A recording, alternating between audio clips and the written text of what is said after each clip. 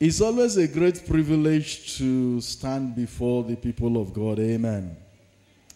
And each and every day I begin to appreciate our daddy the more and more for God giving him to us. Amen. And for him counting me worthy to be able to bring the word to us on this day in this second service. I don't take it for granted. Amen. Amen. I don't take it for granted for 3 reasons. The first one is that I will give account to God for every word that we utter here today. Praise the Lord. Praise the Lord. Secondly, the destinies of men and women are shaped by what happens in church. Amen. And I don't want to have God ask me, why did I not impact someone's destiny positively? Praise the name of the Lord. And thirdly, whenever I stand here to minister, I'm representing God. And that is not something that I take for granted. So stretch forth your hand and pray for me that, Lord, use your servant. Use your servant to be a blessing to me today. Thank you, Lord. In Jesus' mighty name we have prayed. In Jesus' mighty name we have prayed. Hallelujah. Hallelujah. When the Spirit of God is at work, can you do something about this mic? The mid is too high. Just reduce the mid a bit. Amen. Hallelujah. Amen. During the first service, it was as if the servant of God took my message and preached it. Praise the Lord. We didn't talk to one another. He talked about us staying connected to the grace of God. Praise the Lord. And the choir literally preached the message also, talking about grace. His grace has brought us this far. Amen. And that tells me that God actually is the one that gave me this message. Praise the name of the Lord. And this morning I'll be talking about abiding grace. Can you say that with me? Say it again. Say it like you mean it. Amen. Chief Usher, how many minutes have I got so I can time myself? Amen. Amen. Amen. Praise the Lord.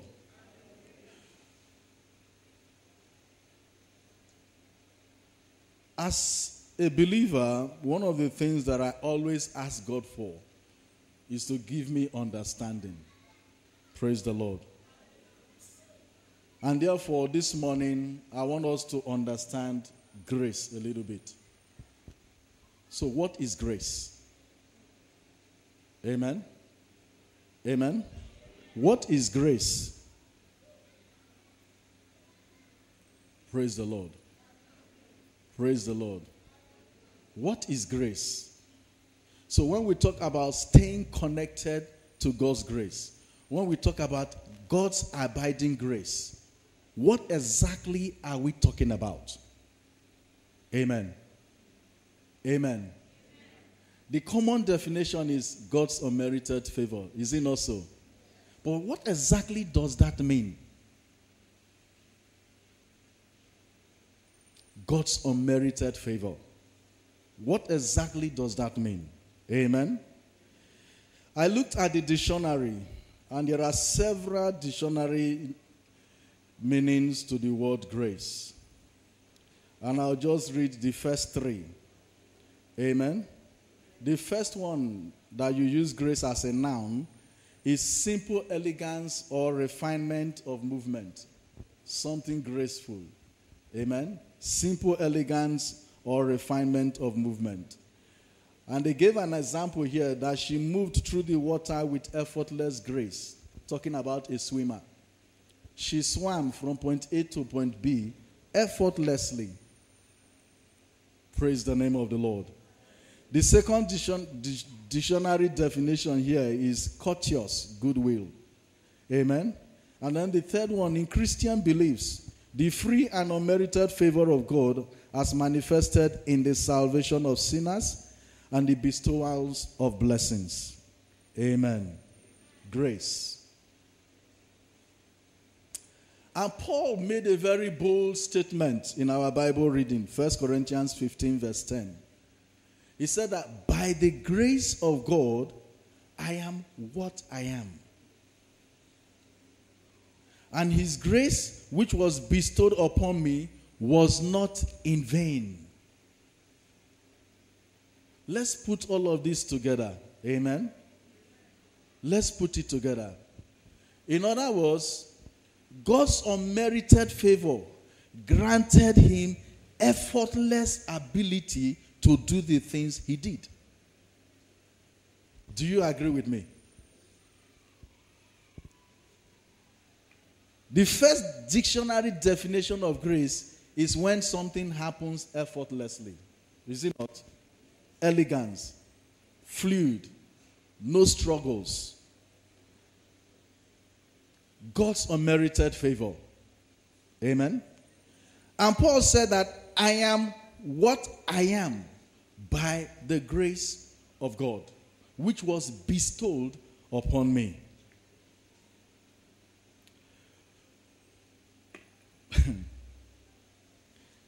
Hallelujah.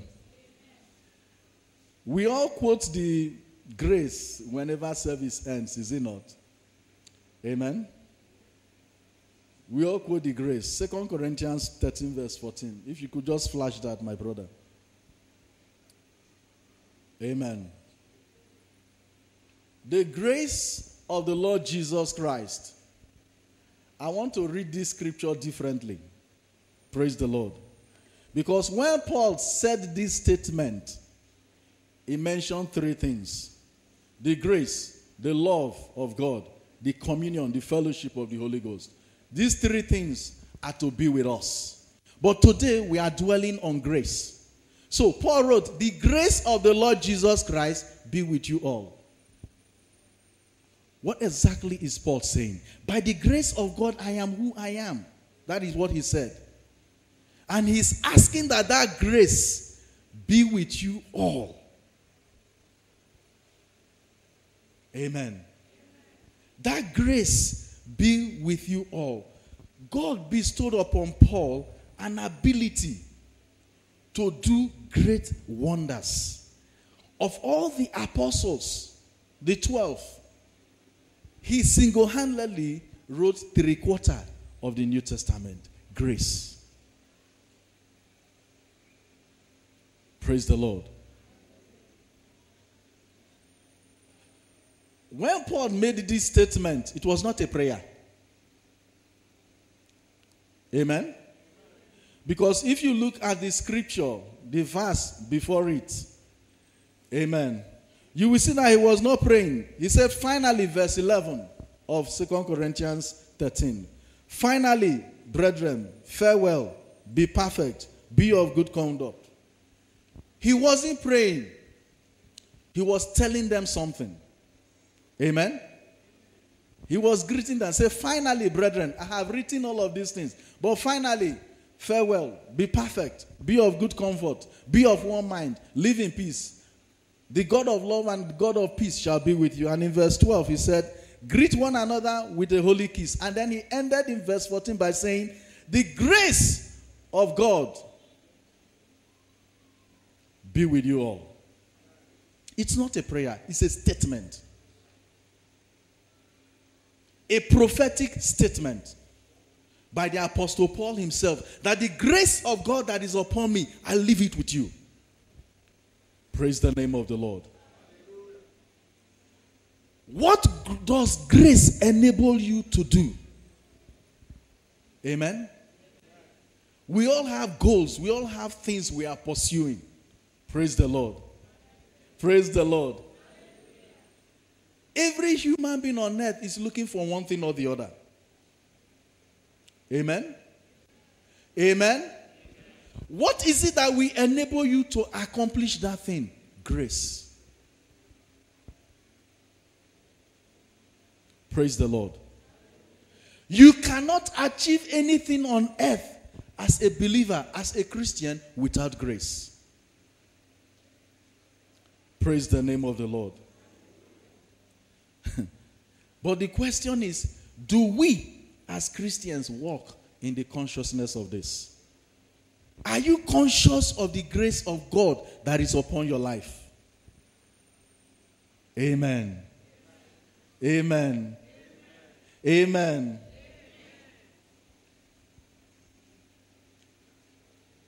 Growing up as a little boy in the village, I didn't grow in the city. Amen. Amen. God looks for people in the village and bring them to the city. Sure you know. Sure you know. Where was David where God found him? In the backside of the desert. Praise the Lord. I prophesy to you that wherever you are now, that you consider a backside of the desert, may God locate you and by grace take you to that place that he wants you to be in the name of Jesus. Men and brethren, grace.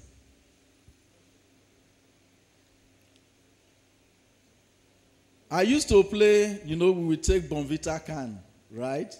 We will use tin cutter, open it up, put tire tube on it, and be playing drums. Amen. Amen. Growing up as a young boy, I could make beats and patterns that my mates could not make. Amen. Amen. And then I remember when we did Children's Day, that should be 1982. Praise the Lord. I heard the sound of the drum set for the very first time. I could not get close, but what I heard was so good that I made up my mind that whenever I have the opportunity, I will learn how to play that drum. Say grace. Say grace. I didn't have the opportunity until I was in year 1 in Uniben. Say grace.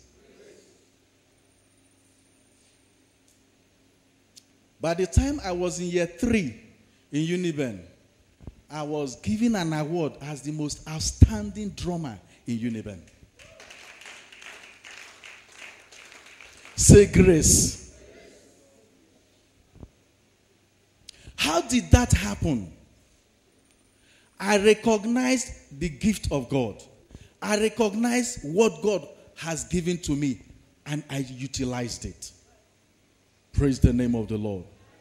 I looked for the opportunity, and as soon as the opportunity emerged, I took advantage of it. Amen. Amara blessed my heart this morning. God bless you. Clap for her. Celebrate her. She's the Lauren Diago of Nigeria. And God will take you there. But it's grace. If Amara is not aware and she is rehearsing, she is practicing, she is praying, will she do what she did today? If she is not conscious of it, will she be able to minister and bless the people of God? Grace. Until you are conscious of that which God has given to you, you can never take full advantage of it. I will say that again. Until you are conscious and you rehearse and you improve upon that which God has given to you, it will remain dormant. And that is why when Paul said, by the grace of God, I am who I am. Go back to that verse. You will see where he said that I labored more than them all. Yet not I, but the grace of God. What is it that God has given to you? Amen. What is it that God has given to you? Look at it. By the grace of God, I am what I am. And his grace which was bestowed upon me was not in vain, but I labored more abundantly than they all. Yet not I, but the grace of God which was with me. Today, that grace that God has released upon you, let it manifest to its fullest manifestation in the name of Jesus. Stand up on your feet and declare it. Father, I will not take your grace in vain. I will not take your grace in vain. The grace that you have given to me, is it to write books? Is it to be of help to people? Is it to minister in songs? Is it to play the keyboard? Is it to play the drums? The grace for evangelism that you have given to me, Lord, I will not take it in vain. Lord, give me the grace to labor more than them all. Pray that prayer.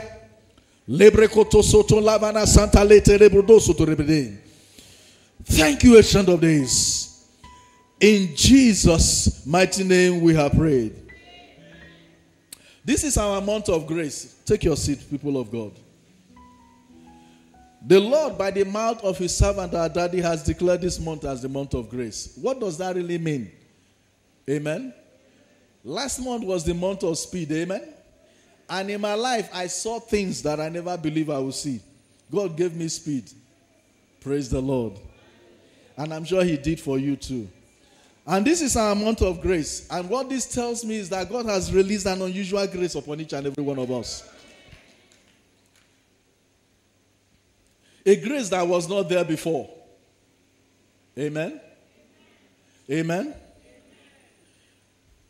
As God's people, the additional, the newness of grace, for lack of a better word, that God has released, it will take us far in Jesus' name. The question is this special grace that God has received, how can I be a partaker of it? Amen. Let's look at John chapter 1, verse 15 to verse 18. And we will see something amazing in that scripture. Hallelujah. Hallelujah. Look at your neighbor and tell your neighbor, may grace locate you. Turn to the other neighbor to your left, to your right, and say, may grace locate you. Amen. In John chapter 1 verse 15, John bore witness of him, saying of Jesus, and cried, this was he of whom I spake. He that cometh after me is preferred before me, for he was before me. The next verse. We will run quickly. And of his fullness have all we received, and grace for grace. For the law was given by Moses, but grace came by Jesus. Amen. Go back to verse 17. For the law was given by Moses, but grace came by Jesus. Amen. Verse 18. No man has seen God at any time. The only begotten Son, which is in the bosom of the Father, had declared him. Praise the Lord. There are several dimensions of grace. Amen. There are several dimensions of grace, but there is a foundation. And that foundation is Jesus. Praise the Lord. Praise the Lord. Let's look at Titus chapter 3 verse 14 to verse 18. We receive grace for salvation. You don't do anything to receive that first foundation. Praise the Lord. Again, Titus, Paul was addressing his people here and said, let us also learn to maintain good works for necessary uses, that they be not unfruitful. The next verse. And all are with me, salute thee. Are you sure we are in the right place? Praise the name of the Lord. Go to chapter 2. I think I didn't write it down very well. Yes, chapter 2. Titus chapter 2. verse 14. Amen. Amen. Amen. Praise the Lord. Let me confirm it here before we go further. Praise the Lord.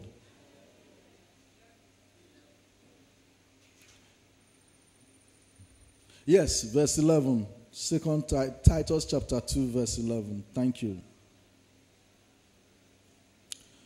For the grace of God that bringeth salvation had appeared to all men, teaching us that denying ungodliness and worldly lusts, we should live soberly, righteously, and godly in this present world. You didn't do anything before that grace appeared to you, did you? Did you? Praise the Lord. Answer me, church. It's only the pastors that I hear their voices. Did you do anything before the grace of salvation appeared to you? God, by himself, decided to open our eyes to receive of that grace. And you being in church today is a testament that you have received that grace. So I want you to celebrate yourself.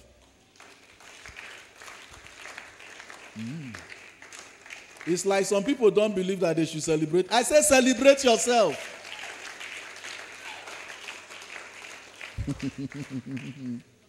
If only you know, there are about 7 billion people on earth. We are going to 8 billion now. Amen? And less than 2 billion have received the salvation, the grace for salvation. You are special. Tell yourself I'm special. God has special interest in me. Amen. In Ephesians chapter 2 verse 4 down, we will see it again. How God just selected us and opened our eyes to have that grace. Saying that, but God, who is rich in mercy, for his great love wherewith he loved us. Amen. Even when we were dead in sin, had quickened us together with Christ. By grace ye are saved. By grace. Praise the Lord. Even when we were dead in sins, had quickened us together. There is nobody here that will say he was not a sinner. I was the chief of them all. But by grace, he reached out and he saved me. Amen. And we will see in verse 8 and verse 9, where he said that by grace are you saved. If you could go to that scripture. For by grace are you saved through faith. And that not of yourself. It is the gift of God. Praise the name of the Lord. Not of works, lest any man should boast. God reached out and poured out that grace for us, which is the foundation. Amen. But the scriptures ask a question. Shall we continue in grace that sin may abound? God forbid. Salvation of our soul is the foundation that we must build upon for more grace. Praise the Lord. Remember that there are multi-dimensions of grace. I will not dwell into the multi-dimensions of grace, but to just let us realize that the foundation is salvation. Because grace for mankind came through Jesus. Praise the Lord. As long as you have accepted Jesus as your Lord and Savior, you have laid a very solid foundation for the other dimensions of grace to manifest in your life. Amen. Amen. Amen. So the question is, what can I do to walk in greater dimensions of grace? How can I enjoy abiding grace? Praise the name of the Lord. I will dwell on only 3. Amen. Amen. Men and brethren, I will tell us this. Unless you have a sure foundation for your faith, unless you have a sure foundation for what you believe in, you can't go far in life. Praise the Lord. An understanding of grace is so crucial that in every service, at the end of every service, what we have all agreed and abide and continue to practice as Christians is that the last thing we tell ourselves is that the grace of God remain and abide with us. Grace is crucial. Praise the Lord.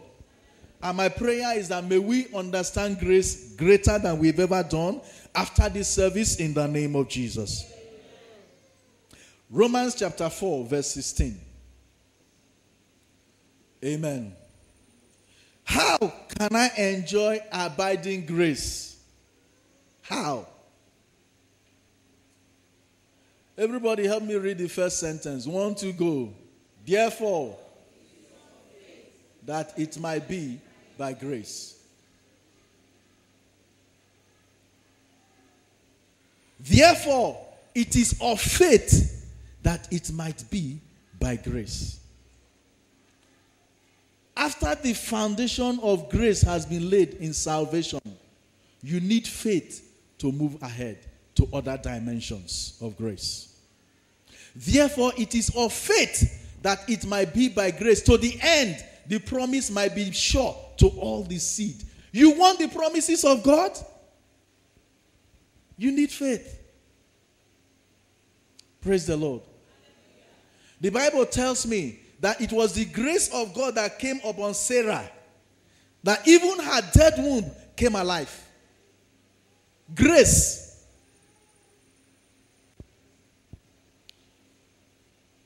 The Bible said that if you must come to God, you must first believe that He is.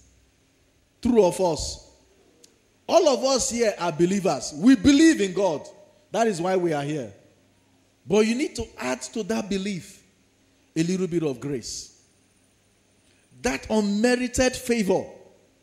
That elegance, that smoothness, that effortlessness. You need to tap into the heavenlies to receive it. Lift up your hand and say, Father, I receive grace for all my endeavors. I receive grace. I receive grace.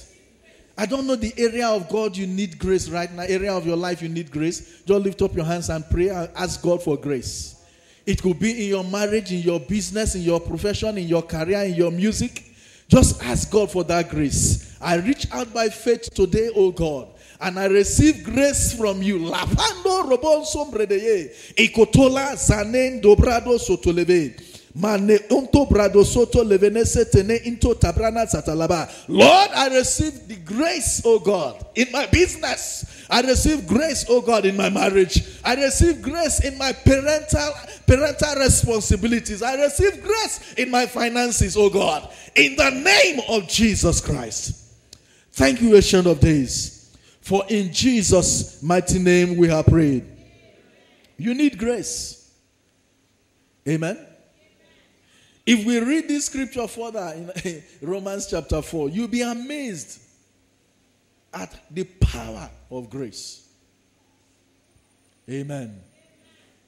Amen.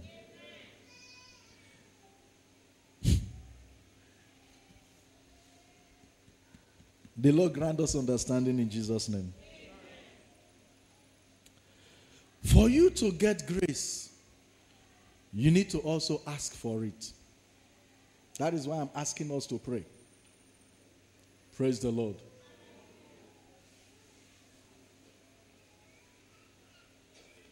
Hebrews chapter 4.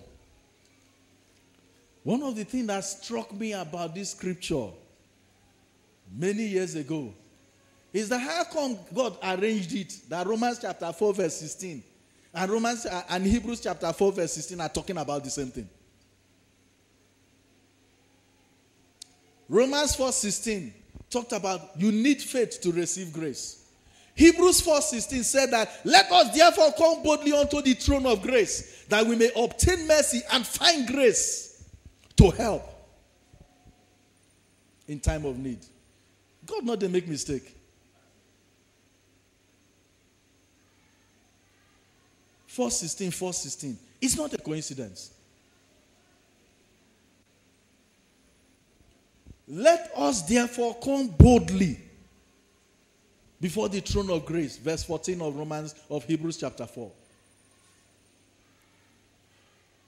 Hebrews chapter 4 verse 16.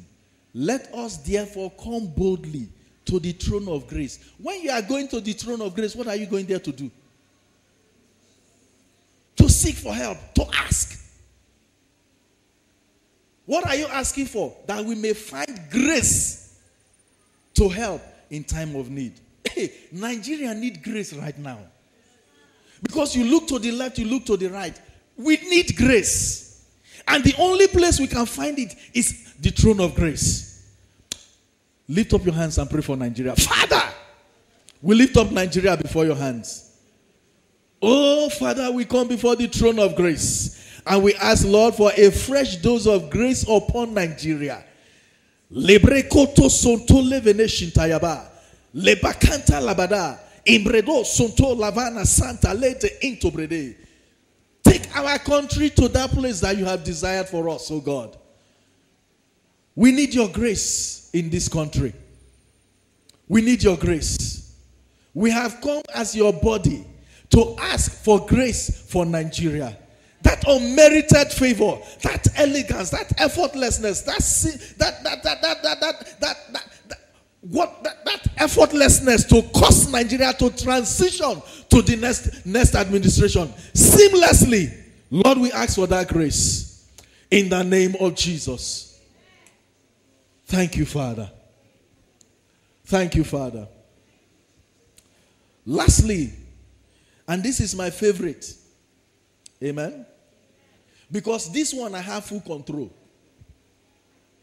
Praise the Lord. If I want to enjoy abiding grace, I need knowledge.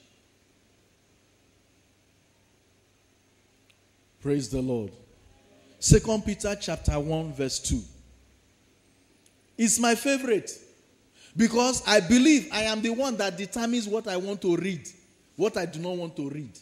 I determine what knowledge I want, what knowledge I don't want. True or false? True or false, church? I decide for myself whether I want to go on Facebook, on WhatsApp, or whatever. My phone will not automatically register me for WhatsApp. True? I determine which page to surf or not to surf on the web. True? You get grace through knowledge. 2 Peter chapter 1 verse 2 said, grace be multiplied unto you. Pardon me that I'm taking out the piece, amen? Because my focus is grace. Grace be multiplied unto you through the knowledge of God and of Jesus our Lord. Praise the Lord. What knowledge of God do you have? The more knowledge of God you have in an area, the more the grace of God will manifest in that area of your life. And I have full control of it.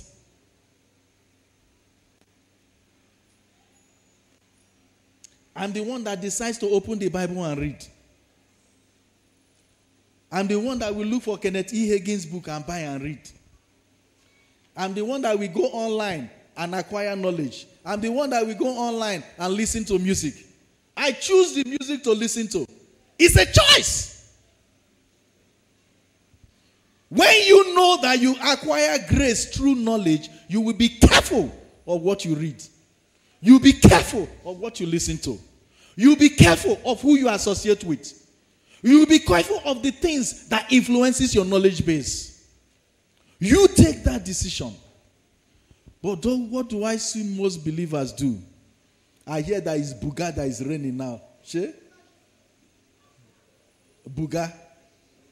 I don't know. Now so I hear. Eh? Praise the Lord. It's a dance step, Abi. It's what? It's a dance step. Praise the Lord. And everybody is bugaring. Amen. If you dance and I don't know how it look like, because I choose not to know. Yesterday, my wife was saying something. He said that, how come the songs that were raining, all of a sudden they just die? And that is how it is. Buga has come, Buga we go. Praise the Lord. How did they call this one that time? I can't remember the name. Shaku Shaku. When Shaku Shaku come, everybody was Shaku Shaku in. He don't come, he don't go. Praise the Lord. Now Buga na in the rain now, he go. I remember in our days, in those days when shuffle the rain, true of us, old schoolers, you remember now? How has that improved your life? Hebrews chapter 4, verse 16. Romans chapter 4, verse 16. I read it when I was in secondary school. When I was in the university, I still read it. Today, I'm still reading it. And my life is better. It is my choice. Buga the sweet for those of una where they enjoy them. Amen. The Bible said that the flesh profited nothing. Amen. Choose. Thank you. I'll round up. Choose what to listen to. Choose the knowledge you want to acquire. Because grace comes through knowledge. Amen. That's why you see a medical doctor will perform surgery effortlessly. How? Knowledge. You see an engineer will repair a car effortlessly. Knowledge. Amen. You will take that same car to another engineer that do not have knowledge. He go struggle. Yeah?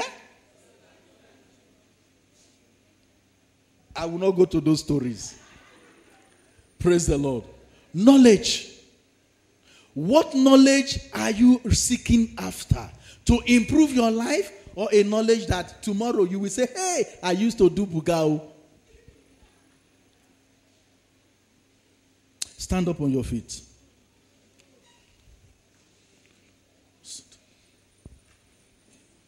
Malendo brado sonto katalaba do soto levede. Nento kabo shikapra na satalaba. Malezoto into brodo sotole ne into kabado sotoleve. The foundation for grace is salvation. I don't want to take it for granted that everyone here has received Jesus as their Lord and Savior.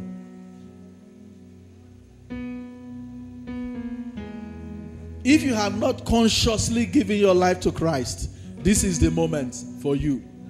So that you lay that foundation that will enable you to enjoy the multiple dimensions of grace that God has given to us as Christians. Everybody, all eyes closed, all heads bowed down. Lebrekoto soto lavada shantale into brado. You are here, you have not given your life to Christ. Can you raise your hand? You need to enjoy these dimensions of grace. Don't let this opportunity pass you by. There is a special grace in the house. Malendo brado soto lavada.